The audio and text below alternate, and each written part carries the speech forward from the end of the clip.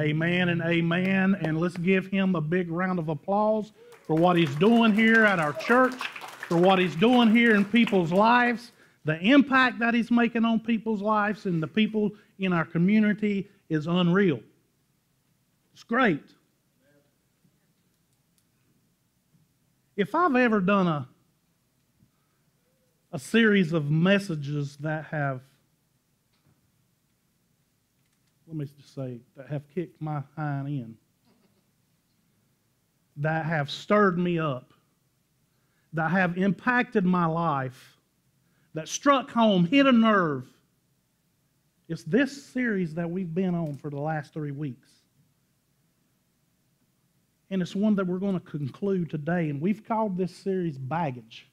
And we've learned through this series that all of us in here have some certain type of baggage. I don't care if you've grown up in what we would call the perfect environment, the perfect childhood, the perfect whatever.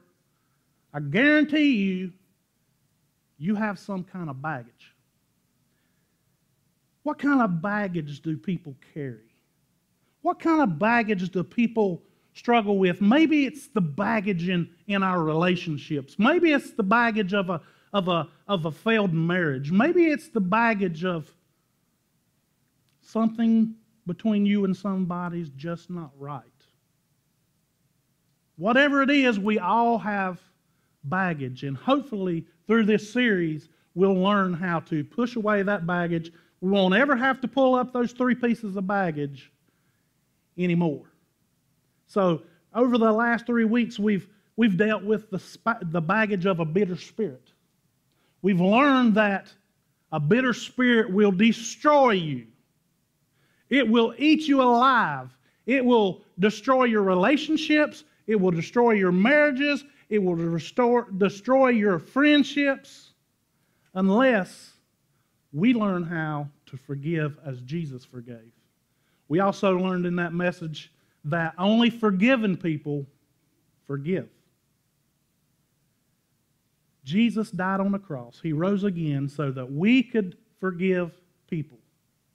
He forgave us of our sin. We forgive people who've trespassed against us. Then last week we learned about the baggage of a judgmental spirit, and man, that was a pretty tough pill to swallow. We learned that before we can take the splinter out of our brother's eye, we have to worry about the log that's in our eye. We also learned that the log that's in our eye causes a splinter in another person's eye. They don't get the splinter from anywhere else but the log that's in our eye.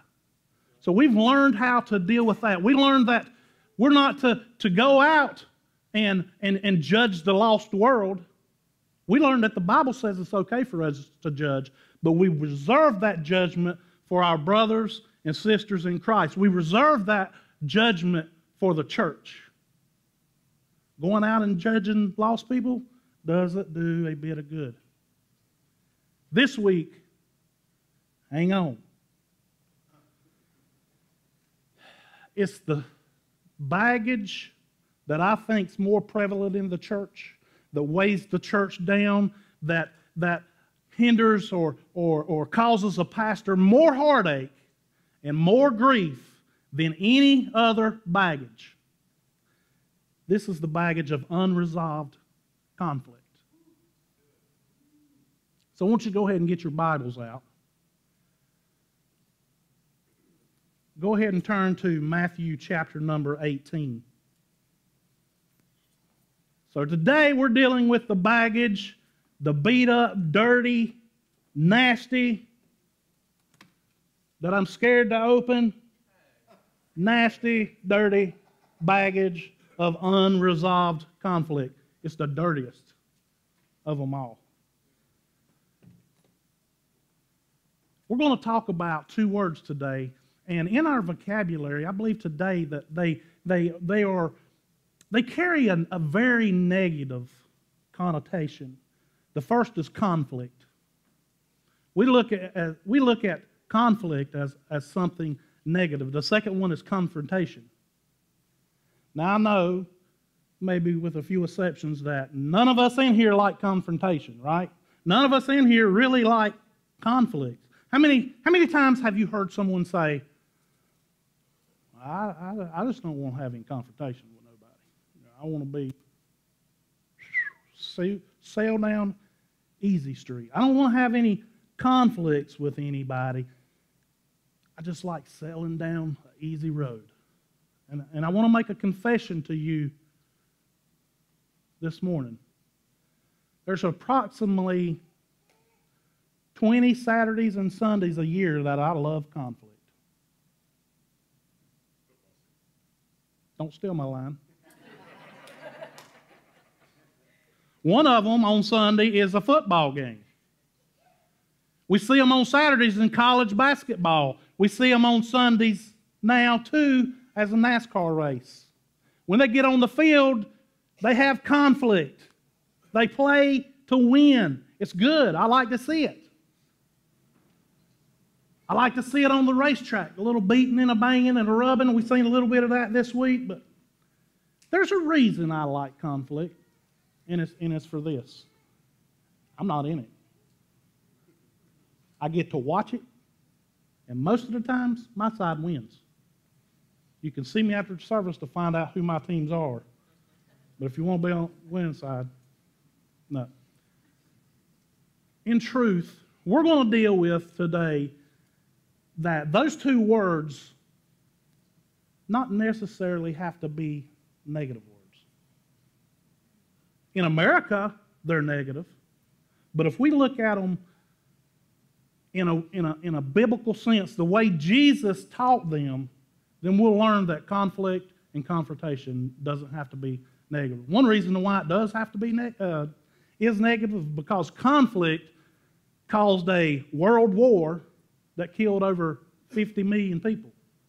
That's not the kind of conflict we want to learn about. But we're going to learn something amazing today from the teachings of Jesus, not of Chris. We're going to see what Jesus taught us today, and that neither conflict or confrontation is negative. Many times in Scripture, we learn that God always hits a great lick, even if it's a crooked stick. Y'all know what that means? God always hits a great lick, even if it's a crooked stick. It means sometimes He does use conflict. Sometimes He does use confrontation. But what's it for? It's for restoration. That's what we're going to look at. We're going to learn today that God uses confrontation for an opportunity for us to demonstrate the love of Christ, to demonstrate and for us to carry out the gospel so that those people on the outside who are lost, who are unbelievers, they can see our example of how Christ would handle conflicts in our life. I seen a conflict on Facebook this week. I'm not going to say any names, but it was a conflict. And it didn't look very good for Team Jesus. The lost and dying world seen it. Maybe the person was right, but they handled it in the wrong way. It didn't shed a good light on our Christian witness. It didn't bear a good witness for our team, Christ. And did you know that one of the most loving, positive things that we could do to someone else would be to help them when we see that they're in the wrong? It's one of the most loving things you can do. If you see a brother or a sister who's going down the wrong road, we have a responsibility. It's our responsibility to tell them, hey, brother, hey, sister, hey, friend, hey, believer, and help them get back on that right road, even when we know that it may cause some hurt feelings.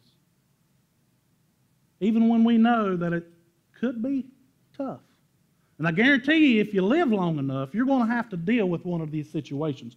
I promise you, after you hear, y'all better listen, because after today, you're going to have to deal with some unresolved conflict in your life. I guarantee you it's coming.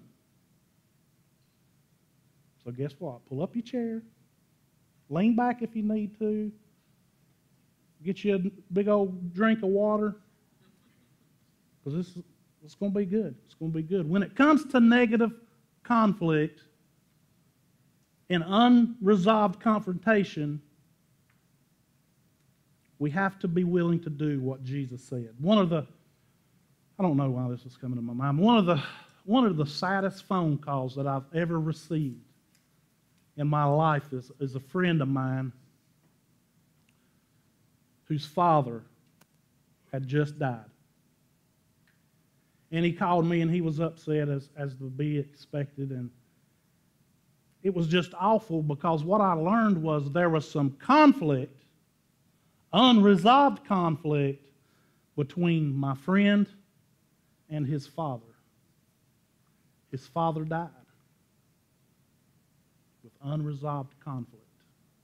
He was so tore up and so distraught about the unresolved conflict that was in that relationship. Even though the father was in the wrong, even though he was in the wrong, my friend never went up and tried to resolve the conflict that was in that situation. And I can guarantee you that he was so hurt because that's all he could think about was that unresolved conflict and how he should have went, even though he was the right person, how he should have went and spoke to his father about that unresolved conflict. I want to ask you a question this morning. It's not a fun question, but is there anyone you know in your life, Holy Spirit, reveal it to them? Is there anyone you know in your life today that if they were to die, you would have regrets about that unresolved conflict? Is there anyone that you can think of that has committed such a terrible sin against you that you wake up in the morning and it just boils your blood? Is there anybody that you can bring to your mind that you pray for at night, not good prayers? When you go to bed, you think about how they've sinned you. When you wake up in the morning, you think about who sinned you, and you tell everybody there is how they done you wrong and how they treated you in such a bad, negative, ungodly, unruly manner. If you can think of a person in your life this morning, if that resonates to you in your mind this morning, if the Holy Spirit revealed somebody in your life this morning, then you're going to have to listen to this next statement. And the key takeaway, Rusty, if you'll put up that first slide. There are no problems too big to solve, just people too little to solve them. That hits home with me. Because there has been some unresolved conflict in my life in the future or in the past. And it's easier to deal with it then than it is years later. It's a whole lot easier. So we're going to study today what we call or could call Conflict Resolution 101. It's a very simple message. And if we would get this message, this simple message that Jesus taught, if we would get this, it would defrost cold marriages. It would bring to life stale relationships that you may have. And if we would apply that, you would be surprised at how quick that would happen. It's a simple teaching that Jesus teaches us this morning. So let me ask you this. Has someone offended you? Has someone ever hurt you? Has someone ever sinned against you? Here's the big question. How do we deal with it? How do we deal with it? The first thing we have to do is we have to personally admit that there's an issue. We have to admit it that there's an issue between you and another person. So Look at Matthew chapter number 18, verse number 15. Jesus teaches here. He says, if your brother sins against you, go and tell him his fault between you and him alone. Let's look at that again. If a brother sins against you, what's it say next? Go. Everybody say go. Now, take that word go and circle it in your Bible. Highlight it on your pad or your phone. It's very important there. He says, go and tell him his fault between you and him alone. If he listens to you, you have gained a brother. So here's the situation. Jesus is describing an issue, an unresolved conflict that needs to be resolved. This problem has elevated to a conflict that he sees necessary to confront and resolve. This is not talking to the lost unbelievers that we may know on our jobs or that we may know at the supermarket, those ones we know in the hospital or our doctor's office, out in the world. It's not talking about them. What's the word that he uses? He uses brother. Now, I'm not talking about blood kin. It's not what he's talking about. He's talking about us in the church. He's talking about any believer, any follower of Christ, any Christian. This is who it's directed to. It's directed to us as believers in Christ. What do you do? What do you do? And I got to put a disclaimer in here before we get into the details of this. This is with the assumption that this unresolved conflict is even worth dealing with. I know there might be some ladies in here or ladies outside the world, and there's no ladies in here that do this. You may get offended if somebody says something about your new shoes. I know you paid a lot of money for them. That might have just hurt your feelings. But that's a conflict you need to let go. You know, that's not worth going and stirring something up. There's some of us guys in here that talk about the truck we drive or the boat we got or the fishing rods we might have or the clothes we might wear or something that was said that embarrassed you. Or those are conflicts. There are some conflicts that are not worth getting into a conflict over. Do y'all hear me? Everybody say amen then. That's how I know if you're hitting me. I'm going to keep saying it till you amen me. So y'all amen me. We got to learn how to discern if it's an offense that's worth causing conflict or confrontation, or it's something we can just look over. There's two categories. One that's worth dealing with and one that's not worth dealing with. Ones that are not worth dealing with, we got to do that. What's that song? Man, I done forgot it. Let It Go. Who sings that? Elsa? You got to let it go. Let it go. Thank you. Thank you.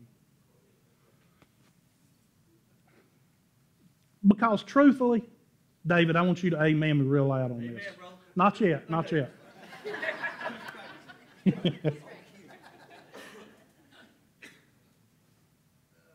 Truthfully, if we made a big deal, Wendy, I want you to amen me too, because this ain't just direct. This is all. If we made a big deal about every time our spouse said something to offend us, we'd be in conflict 24/7. Amen. Now, I know some of you are sitting here and you're going like, man, that's my life, dude. Hey, you got to learn how to move past some of that stuff. Every mountain is not worth dying on. Let it go. Some things are not worth fighting over. Some things are worth talking over, but maybe not a fight. Sometimes the biggest and the best thing for you to do is move on. Let it go. It's not that big of a deal. Forget it. But you got to be careful.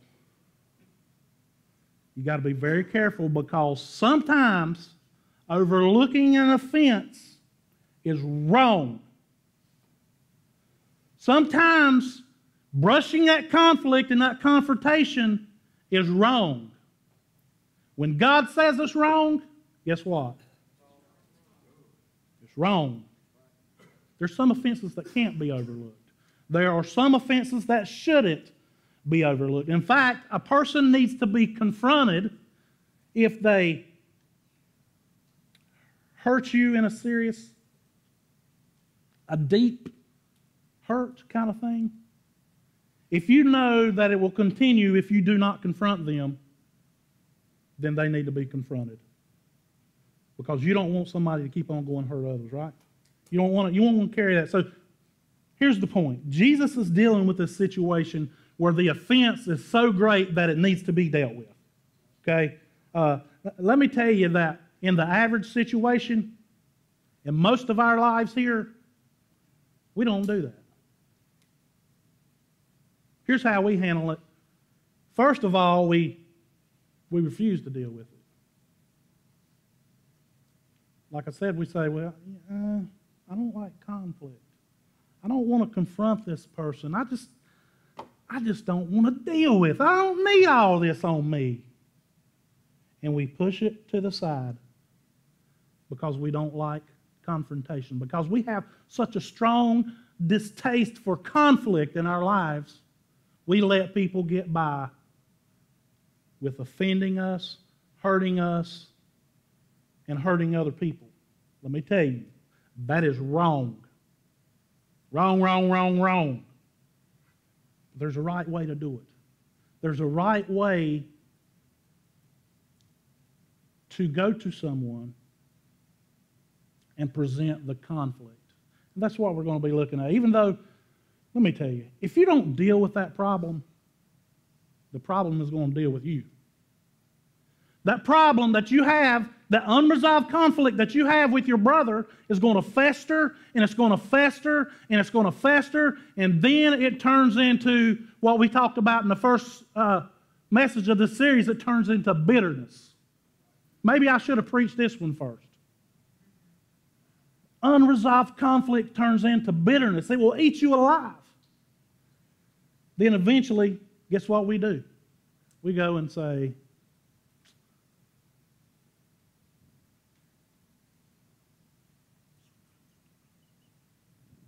we go tell somebody else.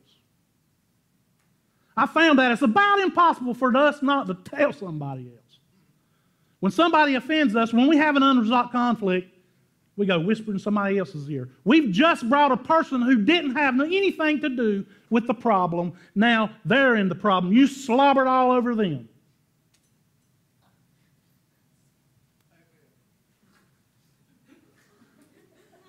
You've brought a person who has nothing to do with it, and now it's his problem too. That's how most of us deal with it. The first thing we've got to do is admit there's an issue. We have to admit quit pretending that you're not upset. Quit pretending that you're not bitter. Quit pretending that you're not on edge. Quit pretending that you have to act like one way when you feel another way in front of this person that you have unresolved conflict with. Quit carrying around those grudges that you have with people that you have unresolved conflict with. Admit there's a problem and deal with it. Number two is we have to properly assess the situation.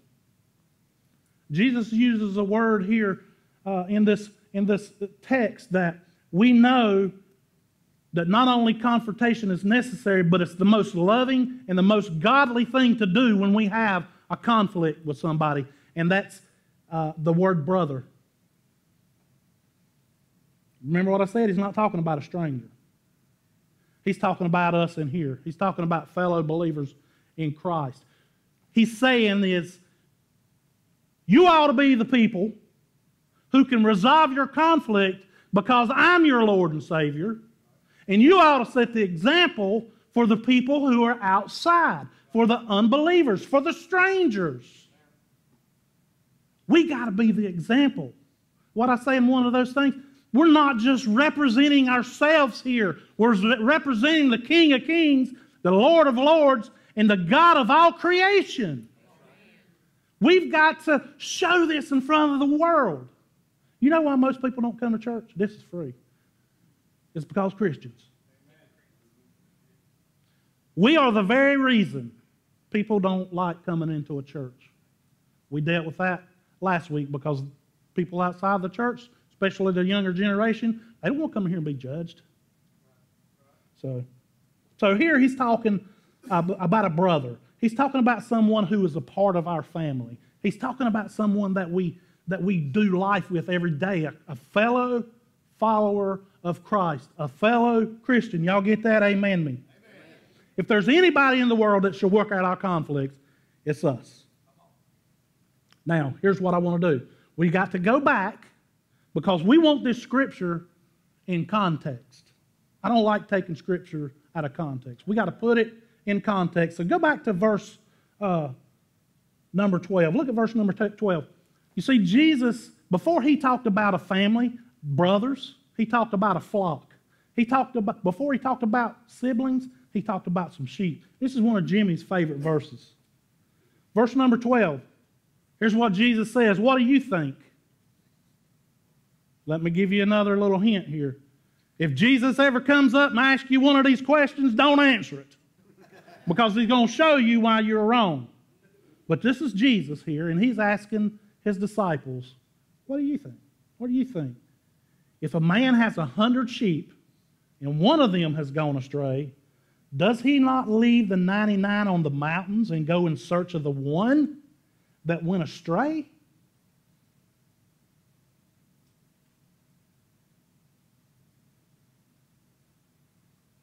He gives the example here of a man who has 100 sheep on this mountain.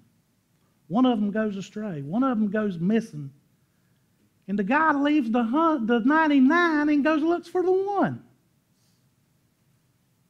That seems a little strange to me. You see, when we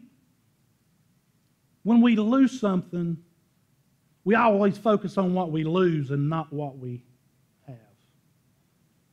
On the surface, it seems just a little strange to us. But we do the exact same things, and let me prove it to you. What happens? Keys on. What happens when you lose your keys? Oh my God! Oh, where's my keys? You see my keys? Where's my keys? I can't do nothing else. Where's my keys? You see my car keys? Amy, where'd you hide my car keys? Where they at? I cannot find my keys. You don't focus on anything else till you find those keys, right? You're not focused on, hey, I lost my keys, but I got a car outside. Hey, I lost my keys, but I got a nice house. What about if you go to Walmart? If you got 3 children, you in Walmart shopping around, you got these 3 kids, they're following you around, you're looking for stuff, and picking up stuff, putting them in a basket, and you look around and one of your kids is gone. You don't say, well, I got 2 more. I'm not going to worry about them 2 more because I'm not going to worry about that fellow who went gone. I got 2 more kids. What do? You go get on the loudspeaker, you go find a sales attendant, you go tell every customer in the store, and you start looking for that lost child. It's starting to make a little sense to you now. You don't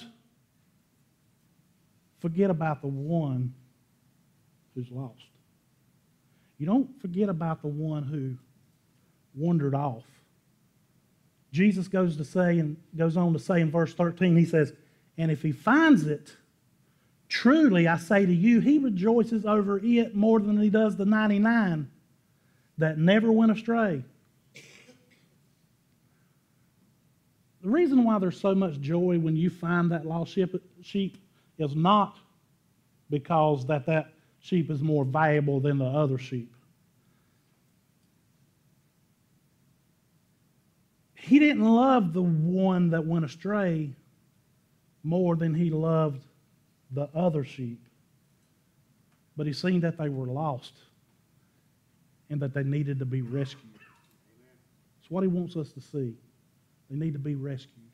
When someone offends you, goes astray, we go talk to them. We go confront them because we love our brother who maybe is going down that wrong path, who may be causing a lot of destruction in somebody's life. When somebody's sinned against you or somebody's done something wrong to hurt you,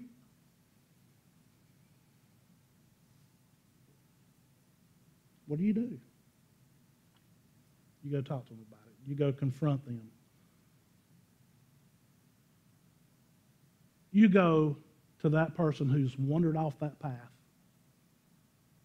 and you lovingly confront them. You lovingly try to help them and let them know, hey, might be veering off of here a little bit. You've took your eyes off the target, and you're veering. You've took your eyes off of prayer, and you're just 10 degrees off. You're just 1 degree off. Let me help you. Let's work this situation out. That's why I want to say this again. Confrontation and conflict doesn't have to be negative. Confrontation is the most loving and the most godly thing you can do for a brother in Christ or a sister in Christ. And as we're going to see in a moment, confrontation is not retribution. Confrontation is for the rescue, finding the one who was lost. When you go into these situations, you're never looking for revenge. You're trying to restore a relationship, which leads to point number 3. Privately approach the person or persons involved. Let's look again at verse number 15, Matthew 18:15. If your brother sins against you, everybody say, go. And tell him his fault between you and him alone. If he listens to you, you've gained a brother. What's the first thing that we're to do if somebody offends you? Go. That's the first thing Jesus tells us to do. He don't say, go home and think about it a while. He don't say, well, go think about what you're going to say. He doesn't say, wait till the situation calms down a couple weeks and then go. The first thing he tells us to do, just like the first thing he told us to do when he ascended to heaven, is go and make disciples. In this situation, when a brother offends us, we're to go to that person. Here's the problem and the way the unresolved conflict starts. Here's why the problem continues to fester. It's because we make excuses. It's never right to make an excuse. Well, he ain't going to listen to me. I've told him about this before, and he ain't going to learn. Still not an excuse. Well, I just don't want to make him angrier. I don't want to get him mad so he'll yell at me. Go to the person. Those are not excuses. Here's the next step, and it's a crucial one. He says to tell him his fault between you and him alone. There's a great, great principle here. And we so repeatedly violate this principle in the church today. We violate it in not only the church, we do it in our marriages. We do it in our friendship, in our homes, in our families, and in our workplaces where there are other Christians that are be there. Here's the principle. Whenever conflict occurs, you keep your circle, the people who know about it, as small as possible. You keep it small as possible for as long as possible. Because this tells us that your major reason for the conflict is not for your pound of flesh or for revenge. It's because you're going to that person. You and the person and the problem. You're going straight to that person. You're not looking for revenge. You let other people know, the other people that are looking at us, the other people who are outside watching us, you let them know how bad this person has treated you, how bad they've wronged you, when we don't go to them one-on-one and in a personal way. It just looks bad on you. When you privately go to someone, it's obvious that you're not just trying to win an argument. You see, a lot of us think we have to win the argument. It's not biblical, it's not godly, and it's not the loving thing to do. We're not going to our brother with a conflict to try to win the argument.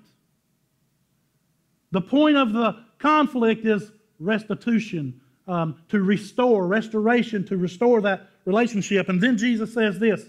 He says, if he listens to you, what? You've gained your brother. You don't go hoping that he won't listen. You go hoping and believing that he's going to listen, that they're going to listen to you. And if they do, you've gained your brother. The word gained here in the Greek is, well, I forgot what the word in Greek is, but here's what it means. It means, it's a financial term. It means to make money or to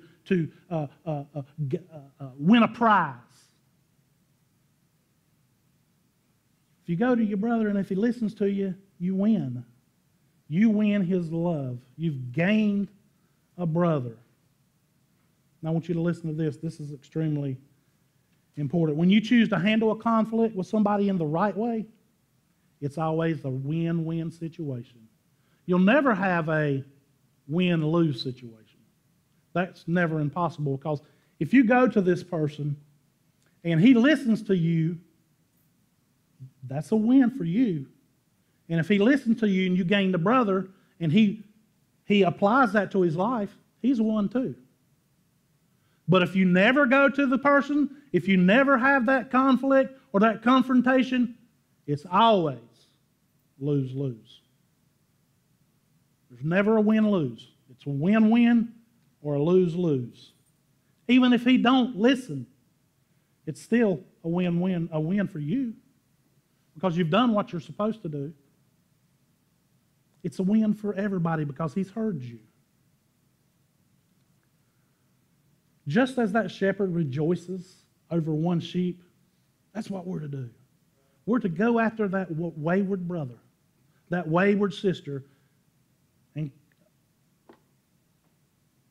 have the conflict. What if they don't listen? What if they refuse to hear me? What do we do? And here's the last step, point number 4. Persistently apply the effort to reconcile. So suppose this person doesn't listen. He refuses to admit his wrongdoings. He refuses to repent. Here's what we do. The second thing we're to do. Look at verse number 16. If he does not listen, take 1 or 2 others along with you, that every charge may be established by the evidence of 2 or 3 witnesses. Now go back to the child in the Walmart analogy. When we know that child is missing, we don't just run around the store looking for them ourselves. We bring everybody else in. We bring others in to that so we can find that lost person. This is what Jesus tells us to do. Just as God doesn't give up on us, we're not to give up on our brothers. There's another reason we do take 2 or 3 with us to do it.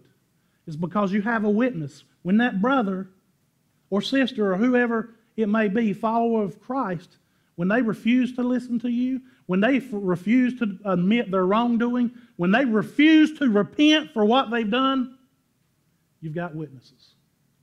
You've got other people that say, hey, this brother did everything that was required of him.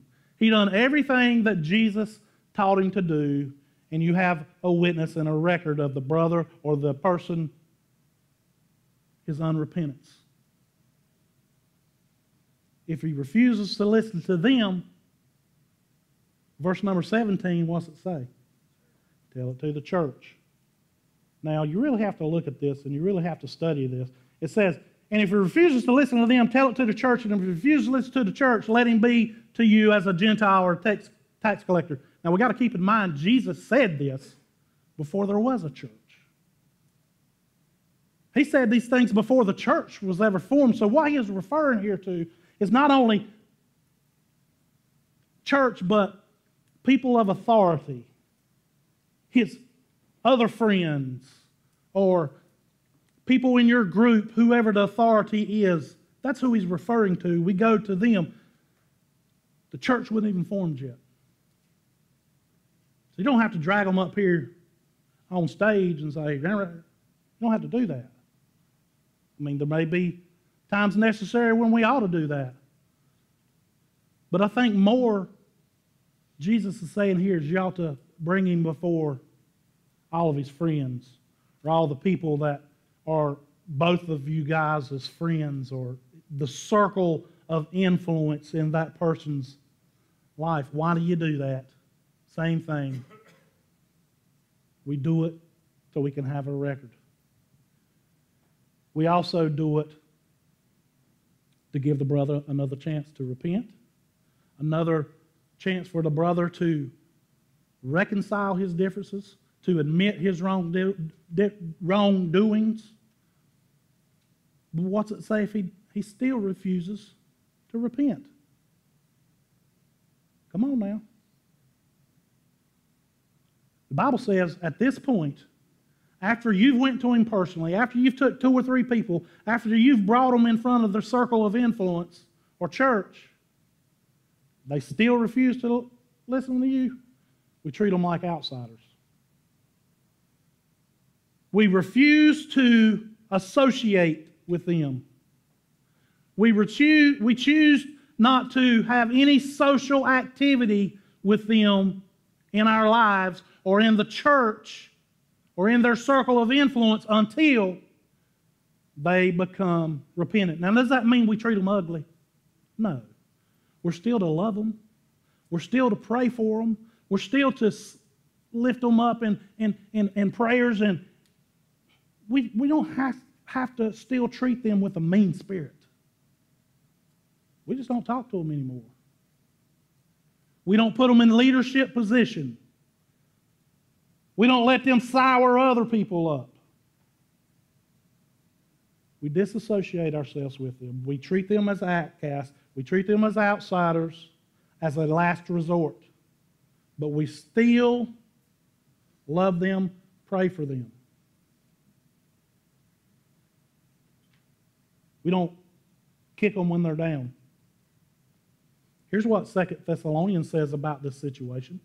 2 Thessalonians 3:15 puts it this way. Do not regard him, after you've put him off, don't regard him as the enemy. We're not to treat him like the enemy, but we're to warn him as a brother. We're to warn the person as a brother until they repent. We continue to pray, we continue to love, we let it made known in the church and our circle of influences that this is what's going on. We've disassociated with this person. Still love and pray. They're not our enemy. So let's turn this whole thing around on us. What if you are the person that offended someone? What if you know there's an unreconciled difference between you and another person, and you're the person who was offended? What do? You're the one who's caused the breach in the relationship. Same thing. We're to go to that person. If we know that we've offended our brother, then we're to go to that person and do whatever it takes to reconcile that situation. Let me give you here 6 steps of reconciliation. The first one is to address everyone involved that has been hurt or offended. The second one is avoid these words, if, but, and maybe. Never use those words in an apology. All you married people should know that. Number 3, we have to admit specifically the wrong that has been done. Number 4, we accept the consequences of our actions. Number 5, we change our behavior. We don't keep messing up and doing the same things twice.